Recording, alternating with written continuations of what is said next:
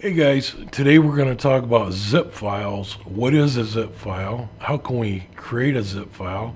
And how can we open zip files? So let's get started. Well, first of all, what is a zip file?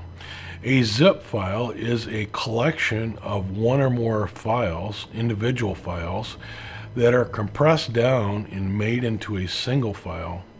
Why would you want to do this? Let's imagine that we wanted to send a friend 50 of our family photos. Normally, we would have to send each file or photo individually to that friend, and that could be real time consuming. If we were to first select all those photos that we wanted to send, create a single zip file, we can then send that single file to our friend. Once they got it, they could unzip it, and that would reveal all the photos that we sent them.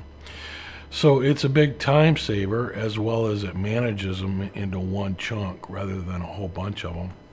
Now you can add other types of files besides photos. You can send documents, music, as well as photos, and you can mix and match them within a single zip file. Another plus about zipping things is it often compresses or makes the file smaller than all the individual files put together. It takes out all the unnecessary space as it's zipped, and then once it's sent and unzipped, then it returns back to normal. So let's go to my computer and I'll show you how to make a zip, and then I'll show you how to unzip it. So let's get started with that. Now there are other types of compression software. I just wanted you to be aware. Zip is just one type. There's also such things as RAR and TAR. We're not going to cover those. Now zips have been around for quite a while, and it all started with a program called PKZip. And since then, Windows has even incorporated it into their software, so there's nothing to download to use zips. We can actually just use it from our Windows machine. I am here in my samples picture folder, and I would like to show you how I could collect these photos and make them into a single zip file. First of all, you can go ahead and select the files that you'd like to have contained in the zip. Now I like to just hold down my left mouse button and draw a square around the files that you want to select. You can also hold down the control key and select each file that you would like to include in the zip. Okay, now that I've got my 8 files selected, I can go up to any one of the selected files and use my right hand mouse button, and I want to pull down to send to, and then choose compressed zip folder here. Left click on it.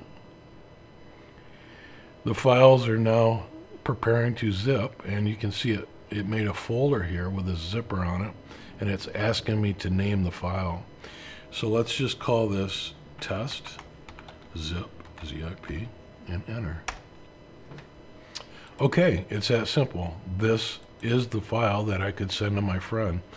And it's also useful if you wanted to save this to a flash drive or CD or DVD, because it is compressed and smaller and more easily managed.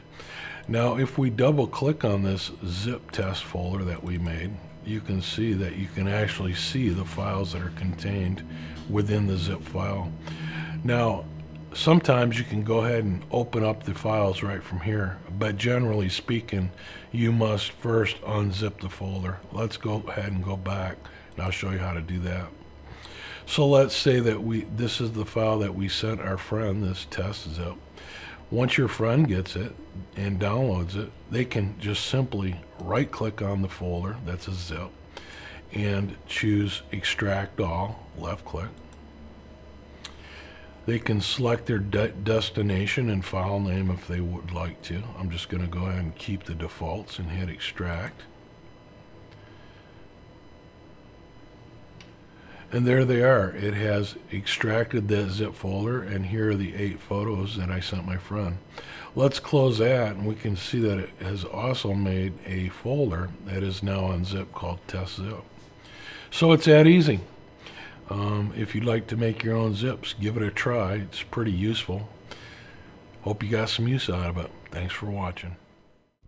I hope this video helped you out. If it did, please leave us a thumbs up and a comment if you wish. If you have your own question that you would like answered, please head over to the gurubrewshow.com website, click on the Ask a Tech link, and leave a question, and maybe we'll answer it in an upcoming show. So thanks for watching, and we'll see you next time. Bye for now.